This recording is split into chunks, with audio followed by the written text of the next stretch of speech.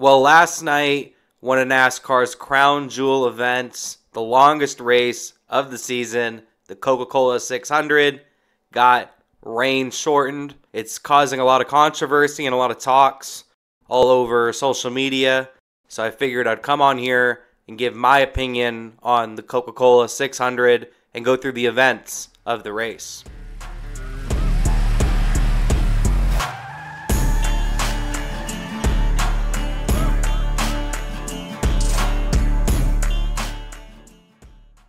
Hello everyone, my name is Kyle, aka Racing Boy Short, and this is my channel where I talk NASCAR, NASCAR news, and everything NASCAR. If you haven't already, I would appreciate you subscribing to the channel. I do multiple NASCAR videos throughout the week. Also, give me your thoughts on this video. What did you think of the Coca-Cola 600 and the way it ended? Plus, give me any improvements I can make on the channel. Alright, I'm going to start by saying this. Some of you may have noticed that have been keeping up with my channel that I did not post a post-race breakdown video last night. I was planning on posting one, but the way that race finished, plus I had a couple of drinks, so that video would have sounded something kind of like this.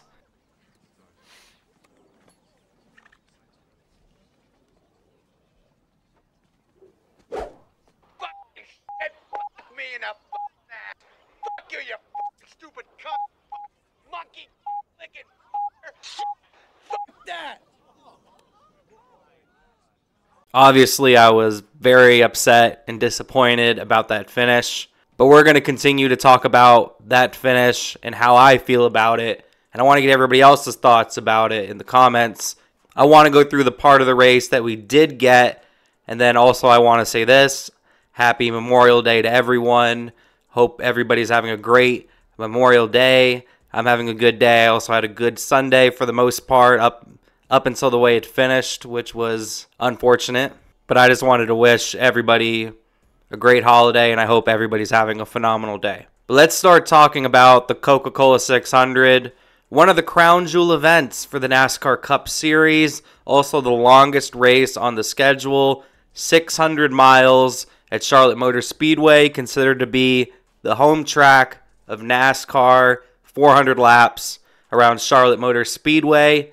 This race has been one of the best races during the season the last couple of years with the next-gen car. You've heard me on this channel before. I've been very harsh on the next-gen car when it comes to super speedways, when it comes to short tracks and road courses.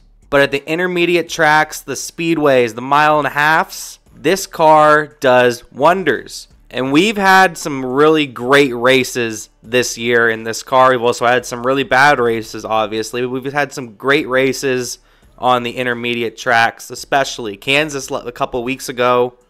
Phenomenal. Like I mentioned before, the last two Coca-Cola 600s have been amazing on this track. I'd say maybe 10 years ago, most fans and teams were asking for Charlotte Motor Speedway to lose one of its two dates, but then they came up with the idea of building the Roval, because Charlotte Motor Speedway wanted to keep both dates, have the Coca-Cola 600, and then have the race in the fall be on the road course. Well, after the last two Coca-Cola 600s, a lot of those same people have changed their minds, and they want Charlotte Motor Speedway, the oval, to have two dates once again. There was a lot of excitement going into this race, a lot of hype going into this race, not just because of those factors I just mentioned, but also because of Kyle Larson. Kyle Larson attempting the double. 1,100 miles racing the Indianapolis 500 and the Coca-Cola 600. So for a lot of people, including myself, I'm gonna include myself in this, so many people before the season even started circled this race as the race of the year. This race right here could potentially be the best race we get all season because of all the hype, because of all the excitement, and because of the phenomenal racing we get there. There was some chatter going into this race, though, that it could potentially be pushed back a half an hour, maybe even a full hour, to wait on Kyle Larson to finish the Indianapolis 500 in case it got rain delayed. While the Indianapolis 500 did get delayed, it got delayed a little bit longer than NASCAR were hoping on, so they were not going to wait on Kyle Larson. forced Kyle Larson, Team Hendrick, McLaren, everybody over there involved in this Indy 500, Coca-Cola 600 effort had to make a decision, and the decision was made for Kyle Larson to run the Indianapolis 500, not leave early to go to the Coca-Cola 600. So we had already some big news, some big drama before the race even started, because Larson is not going to be able to start the race in the number 5 car for Hendrick Motorsports. So who do they get to drive the car? They bring in Justin Allgaier. Justin Allgaier, being a veteran of the Xfinity Series, also has raced a good amount of Cup Series races in his day, has never really had a great opportunity and great equipment. I remember he took over a Brickyard 400 for Jimmy Johnson one year and got taken out really early on in the event. So it was nice to see that Justin Allgaier was going to get an opportunity, but at the same time it really hurt because I know Larson put his heart and soul into this effort. I will be talking a little bit more about Larson later, but I'm also making a separate video talking about yesterday and Kyle Larson's double duty efforts. All right, now let's get to the race itself. The Coca-Cola 600, 400 laps, Charlotte Motor Speedway. Of course, you had Ty Gibbs on the pole, getting his first career pole in the Cup Series. Congratulations to him. And he's shown a lot of speed early on in the event. Was out front leading laps, looked really strong. Is this the day that Ty Gibbs gets his first career victory in the NASCAR Cup Series? Pretty early on in the event, we saw a couple of drivers that really shown that they had more speed than the rest of the field. I would say Ty Gibbs was one of those drivers, especially very early on in the event.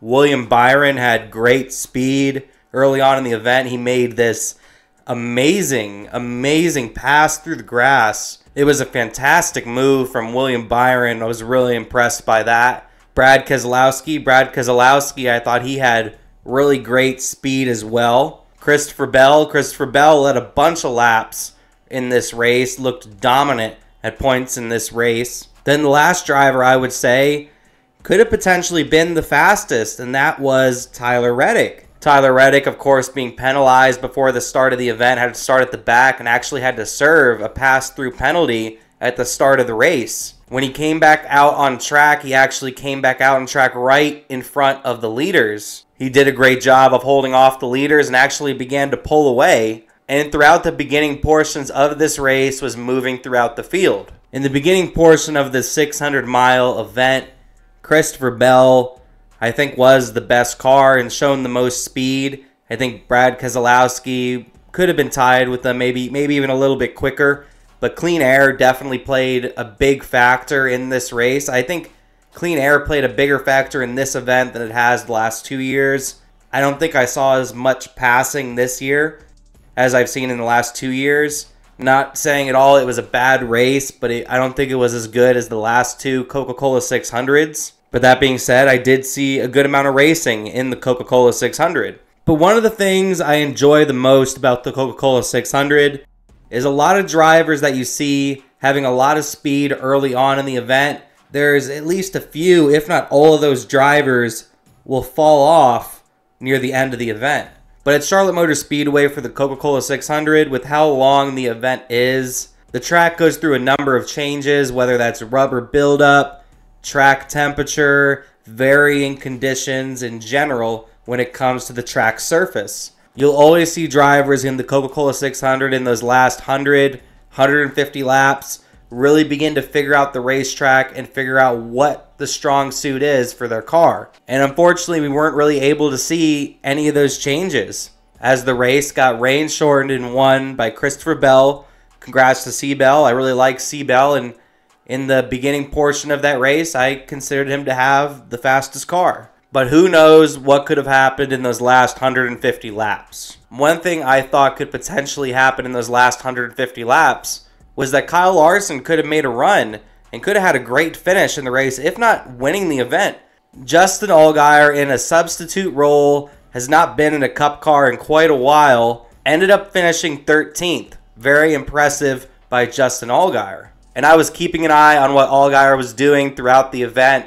Allgaier was struggling early on in the event, actually went a lap down for a certain amount of time, got back on the lead lap, and was continuously finding pace in that car throughout the day. He was really beginning to figure out how to run this next-gen car. I was extremely impressed with his performance, but just think, what if Larson got in that car for those last 150 laps? I don't know if he would have won the event, but I think he definitely would have gotten a top 5 and made some crazy moves to try to get to the front. They ended up calling the race at 11:30 p.m. Eastern Time. It was very disappointing, not just for me and a lot of fans at home. The fans at the track were heartbroken. They were upset, as they deserved to be upset. Charlotte Motor Speedway had some heavy rain for a little bit. They began to dry the racetrack. It looked like they were going to get back racing. The pit road was completely dry. They were still working on drying the racetrack. And I would say they're around 70, maybe 80% finished with the track surface. Just a couple minutes before, Bob Pockris made a tweet, and it really seemed like they were going to get back racing. It might not happen for another hour and a half, but they seemed like they were very committed to continuing this race because it didn't look like we were going to get any more rain after this. And they already put in the effort to dry most of the racetrack. But to get back to the fans at the racetrack, a lot of fans that went to the event yesterday have been posting that they are very upset with the events that happened. A lot of fans waiting it out, being told that they're going to get back racing, and without any rain and the track pretty much almost 100% dry at this point, just to be told, go home, we're not finishing the longest race of the year. Christopher Bell is your winner. They all started booing. They all started booing the decision, Christopher Bell, whatever way you want to look at it. And it's really unfortunate, and it's unfair to the fans. It's unfair to Christopher Bell as well. Christopher Bell had a great race, and at that point in the race, I guess he's the deserving winner. Then you have Kyle Larson, who rushed to get back to the track. You see him hopping off the golf cart before it's even stopped and running to his pit stall to get ready to hop into the race car, just to have the rain come once again mess with his day even more.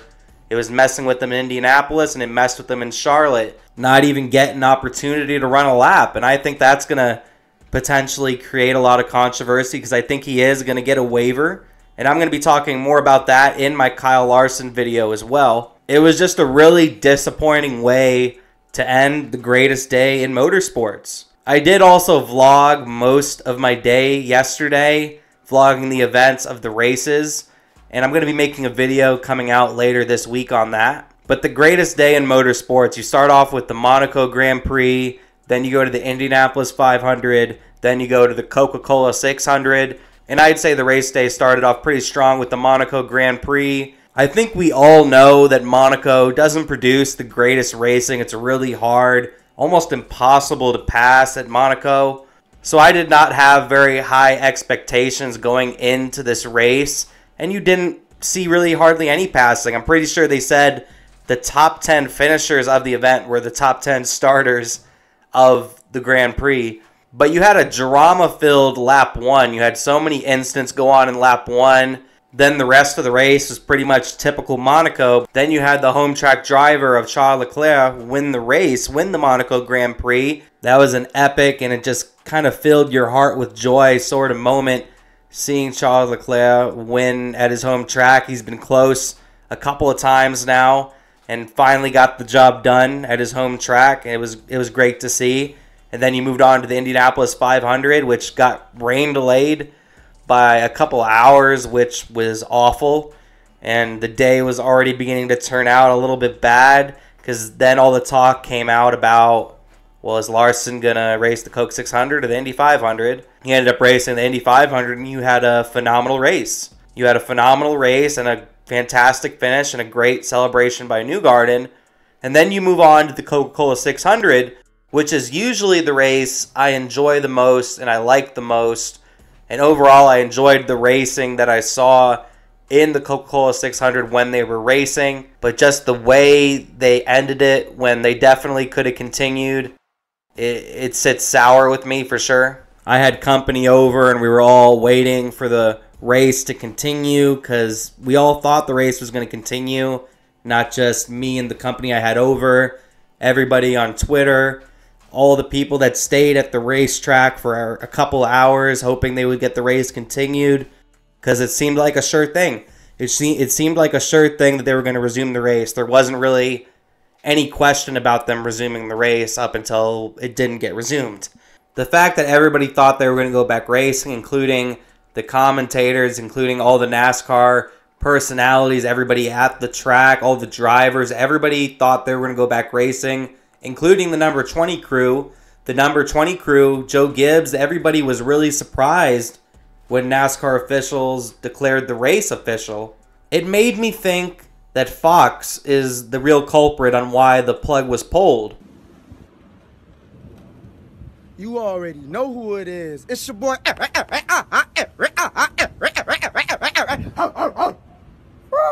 It's the coup with the juice, and I got major juice. I saw people immediately coming at NASCAR asking, why NASCAR? Why did you do this? Why did you pull the plug on the Coca-Cola 600 when the track was almost dry? And I don't think NASCAR or Charlotte Motor Speedway had any say in why this race got shortened. I said, hold up, wait a minute, something ain't right. With the way the events went down last night, all signs and everything points the direction at Fox, that Fox pulled the plug on this event for whatever reason. And I did it because I liked it. Hell, I loved it. I'm sitting here, I'm just itching. I'm itching to do it again. Whether it was a money thing, whether it was NASCAR's had this happen a bunch of times this season. Maybe Fox is tired of extending their time slot. I'm not exactly sure, but I'm pretty confident that Fox pulled the plug on this race, and it's very unfortunate, very disappointing. Fox, in my opinion, has been awful at their coverage the last 2 years, and if they are the ones that pulled the plug on this, that's just another thing that they're doing that's holding back and pulling down the sport. I've said it a couple of times that I'm going to make a NASCAR on Fox video, but at this point I actually am. It's going to come out later this week. I'm going to work on it here in a couple of days, and I'm just going to go over all the issues and the problems I find with NASCAR on Fox, especially now that we're about to get back to NASCAR on NBC, which I do prefer NASCAR on NBC, even though I don't think NBC does the greatest job with their coverage either, especially when they're putting most of the races on USA. That's always pretty disappointing to see. I think this year they got some more races on NBC than last, which is great. And another thing that made me feel this way, and I found this out a little bit later on in the night, I was seeing discussions on Twitter about it, and I was seeing a couple people talk about it, that apparently NASCAR on Fox, the commentators actually heard about the race getting rain shortened before Christopher Bell, which I found extremely odd, because if you've noticed with most rain shortened scenarios, either the driver and the NASCAR on Fox crew hear the news at the exact same time that the race is now official, or honestly in most scenarios you see the winner and the team begin to celebrate, and then one of the commentators come over the mic 5 or 10 seconds later, oh, we got word, race is official, so-and-so is your winner, and the race is over. Well, what had happened last night, NASCAR on Fox, Mike Joy, the crew over there, came over the mic and said that the race was over, and Christopher Bell had not known that he had won the race yet, and then found out after the announcement was made on Fox. And I found that to be extremely odd, shady even. That's suspicious. That's weird. The reason that was given by NASCAR on why the event was rain shortened and they didn't continue to dry Charlotte Motor Speedway was because of humidity. Why you always lying? Oh my God, stop lying. They said it was because of humidity and that the track would not be finished drying till after 1 a.m. Eastern time. So you're saying the race could not continue because it was too humid, which made the track drying process a little bit more difficult for y'all. I just No, I don't see that. I don't think that was the reason why. I've never heard of humidity being a reason why the race ended so late, especially when they were pretty much done. I don't think it would have taken them an hour and a half to finish up what was ever left on the track surface. I think maybe an hour, because the track surface was pretty much complete. If you look at pictures and videos of the track surface when they called the race, it was pretty much complete. One thing I also found very interesting about the broadcast, after they announced that the race is over and that Christopher Bell is the winner, I think they maybe shown the track one time. I don't even think they showed it one time. I think they just showed pit road and Christopher Bell and his team celebrating. I don't think they ever showed the actual track surface after they made that announcement. I could be wrong. I might have missed it. I could be wrong on that. But I don't think they even showed the track surface. I think they didn't want to show the track surface. They didn't want to get fans upset. But the track, from what I saw from fans, looked not 100% dry, but pretty close to being 100% dry. And that pit road was 100% dry. Even places in the infield that don't have the air titans on it were dry. And that's bonkers. NASCAR has made some really bad decisions in their day. Ultimately, like I said, I don't think this was their decision, but they're the fall guy if it wasn't their decision. And whoever made this decision, it has to be one of the worst decisions in NASCAR history, because you have a lot of upset people. You even have Jeff Gluck's poll. I think it's like 75% no on if you liked this race. And like I said, it was not a bad race. It was a very good and entertaining race. Maybe not as entertaining as the last two events, but we also didn't get to finish the event. And the way it ended left a sour taste in everybody's mouth, including mine. Everybody is really upset. Everybody's pissed off. Language.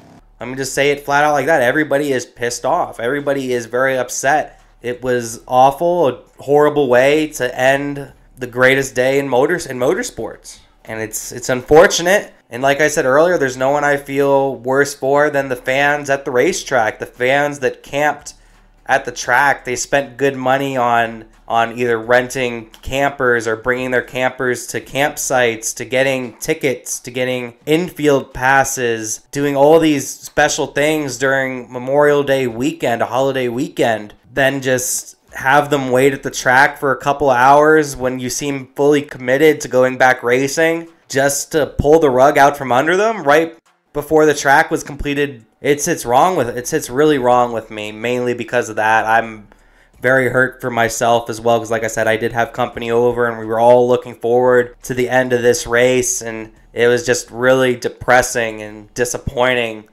having the race end like that. And I was thinking earlier after I woke up, I was trying to think before I looked on my phone or looked at anything. I'm like, who won that race? Because I honestly forgot who even won the race last night, because I was just so upset with the way it ended. Coca-Cola 600 is usually one of my favorite races of the year, even if it's not the most exciting race, because there's always strategy involved. You always see comers and goers, and it's a crown jewel event. It's the Coca-Cola 600. Any driver that wins that event has bragging rights for the rest of their career.